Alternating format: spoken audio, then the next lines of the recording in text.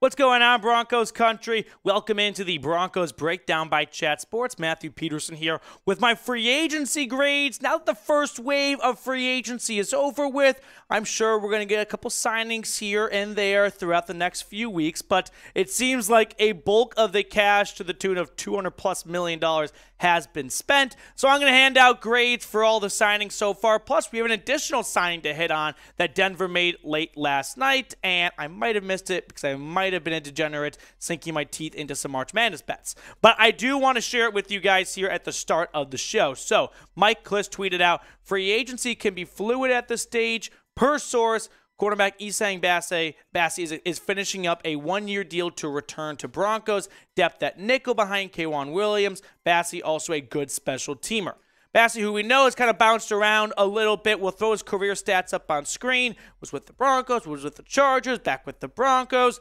I don't have an issue with this move, right? He's going to be battling for a roster spot come training camp. But right now, like Mike Klis pointed out, he is the backup nickel corner slot guy on the depth chart behind Williams. So when you look at the Broncos CB depth chart here, Pat Surtain, Damari Mathis, currently your CB 1 and 2. Williams in the slot, Bassey behind him. And then there's a good drop-off after that. Denver does need to add some more players because I don't know if you guys are ready for the Faion Hicks show if it gets to that point after just one injury. So anytime a signing is made, we're going to get you guys coverage on it. So make sure to subscribe. Don't miss any Broncos free agency news. Plus, I'm trying to reach 13,000 subscribers. So, hey, would greatly appreciate it if you haven't already, going down and hitting that sub button.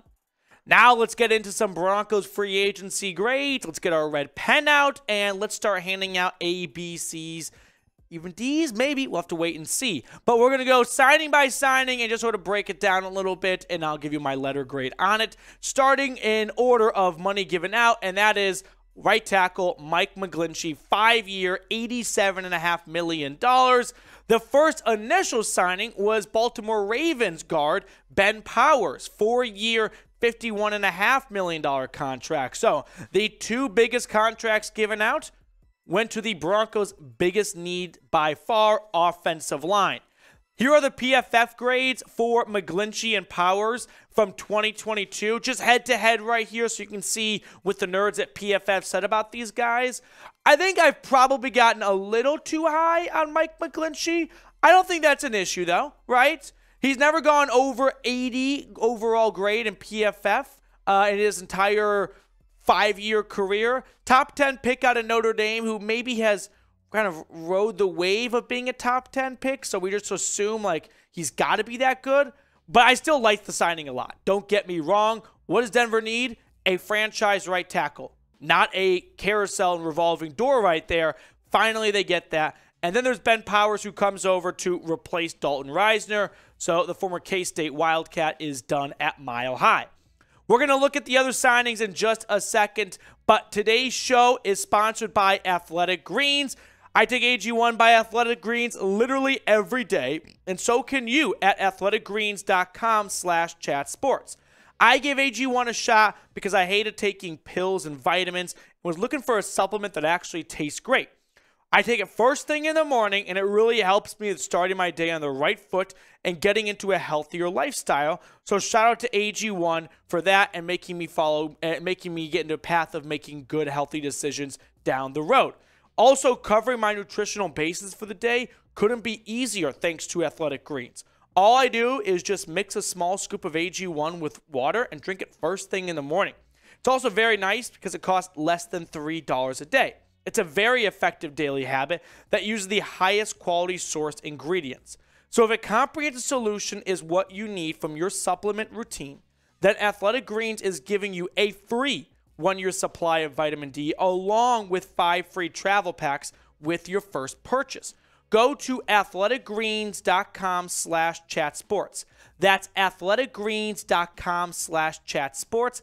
I've put that link for everyone in the comments and the description of today's video. Let's get back to some free agency grades. Going through the top 2 offensive players signed, Mike McGlinchey, I'm going to give it a B+. And I think a week ago, former me would say, are you out of your mind? B+, this is an A+ signing. I'm going to go B+ just because it's the biggest contract given out so far. No one's given out more than $87.5 million.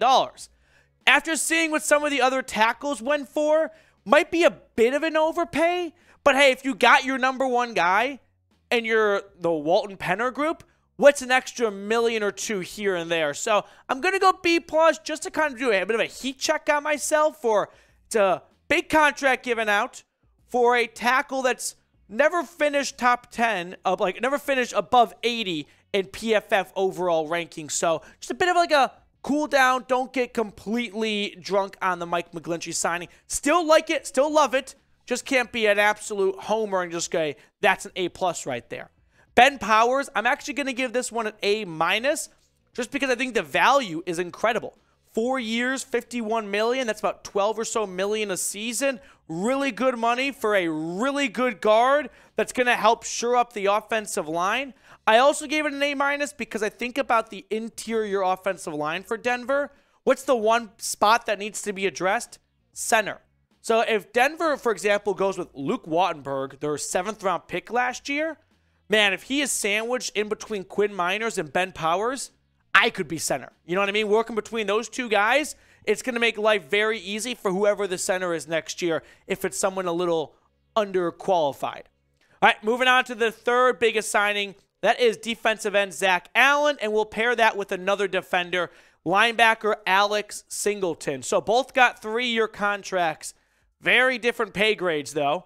We'll throw the stats up for you guys to see what they did in 2022 in terms of just defensive stats altogether.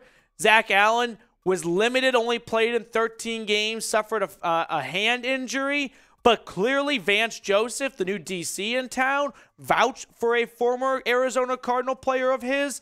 5.5 sacks, a career high for him. He's gotten better each and every season. I just don't know if he's ready for a 3-year, $47 million contract. Alex Singleton, on the other hand, led the team in tackles, was the unsung hero of this team. I'm very happy for him that he got a decent payday, too. 3 years, $18 million. Not all of it's guaranteed, but I'm giving this an A. I was a huge fan of his. I've said it before, but I love repeating it because it goes to show what hard work does. I thought this was a C signing last year, coming over from Philly, a special teamer who maybe can start for a couple games of an injury in shoes. No, he was a fantastic contributor for this team. That's an A in my book right there. Great player on and off the field. For Zach Allen, I'm going to go C+.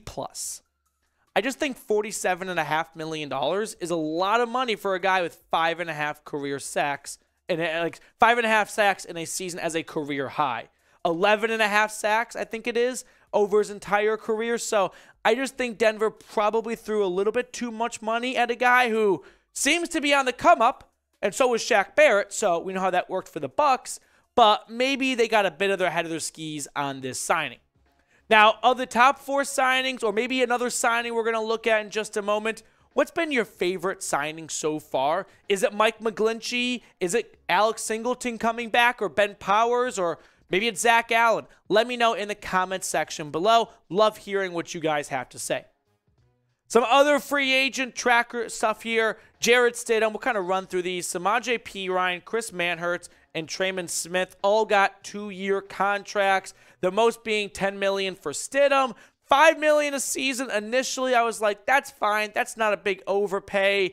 After seeing what some other backup quarterbacks are getting, maybe they backed the truck up a little bit to the tune of like $1 extra million for Jarrett Stidham, who hasn't necessarily shown that he is a reliable backup QB. Then there's Samaje Perine, 2 years, $7.5 million. Samaje Perine, who was a longtime backup with the Cincinnati Bengals, and now he's in line to be a starter for the Denver Broncos. Perine last year for the Bengals, 16 games, 394 yards. I know Sean Payton is very excited about the flexibility and Swiss Army knife abilities that he brings to Denver as, a very good pass blocker, can also catch the football and run in between the tackles. It'll be interesting, though, because this is the first time in his career he'll be slated to be the RB1. And who knows how long Javonte Williams will be out for. If there are serious concerns with his injury and you really want to run the football, I thought you might go for someone like David Montgomery or Miles Sanders, but ultimately looks like Denver doesn't want to be victim to paying veteran running backs. All right, let's get through some grades for those 4 players, though. Jarrett Stidham, it's a C. Why? He's a backup quarterback. It's hard to really be that excited about a backup QB. Hopefully, we never see him play because hopefully Russell Wilson balls out next year and is healthy, and it's like we don't even need the backup QB. Perine, I'm going to give it a B-. He's a very talented back, and maybe he, over a full workload of a season, will be 1,000-yard, 10-touchdown kind of guy. So I want to be optimistic. I think he's one of the best backups, like I said. So I'll boost him from like a C+ to a B- because of that.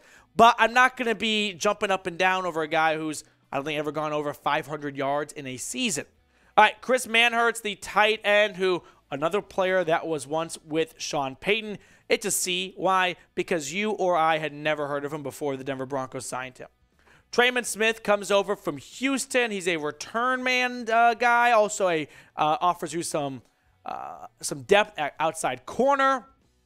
I gave C+ because I'm very curious to see what Montrell Washington's role looks like on this team. If there is a role at all or a spot for him, if Smith takes over as the punt and kick returner. Now, some other free agent signings here by the Broncos.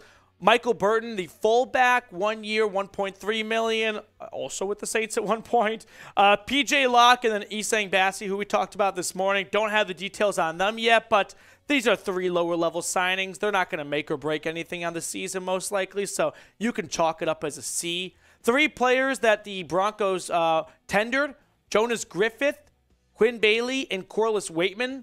Who remembers the Jonas Griffith hype train all off-season long last year? Now it looks like he's going to be the first linebacker off the bench for Josie Jewell or Singleton. So we looked at all the free agent signings so far made by the Broncos. Let me know, if you had to grade this free agency class, what grade would you give it? An A, B, C, D, or F? Let me know in the comments section below what grade you would give this Broncos free agent class. Now let's take a look at players Denver lost in free agency. The most notable one, Dre'Mont Jones. He goes up to Seattle. 3-year, $51 million contract, so a bit more money than Zach Allen. So the Broncos found their cheaper replacement in Arizona Cardinals defensive end Allen. Honestly, I like Dre'Mont Jones, but not for that much money. I think that's a good pass by Denver. Calvin Anderson goes back to the Patriots. Eric Saubert's off to Miami. What about the long snapper? I feel like you never lose those guys. Jacob Bobenmower, he's going to the Raiders. Then a pair of Texans signings made. Andrew Beck and Mike Boone. Will always have that Andrew Beck Week 1 game against the Seahawks. Graham Glasgow goes back to Detroit. And Chase Edmonds, don't have the details yet, but he signed with the Bucs, who don't have any good running game whatsoever. To put this thing in a bow, what would be my overall grade for Denver in free agency? I'm going to go B+, okay? I say that because I think if I gave him an A, it's just, hey, this is an absolute can't-miss signing. Denver's all the way back. No, I'm going to put it B+, just because I know that Sean Payton is watching this video and he's showing it to the whole team, and I want them to stay hungry. So Sean and the boys, B+, will upgrade it to an A if this team starts winning some games in September for a change. So B+ for now, with an asterisk, could be an A if this team starts off 2-0. That's going to do it for us on today's show. Thank you so much for tuning in, making us a part of your Sunday. Get back to March Madness. I'll see you guys later.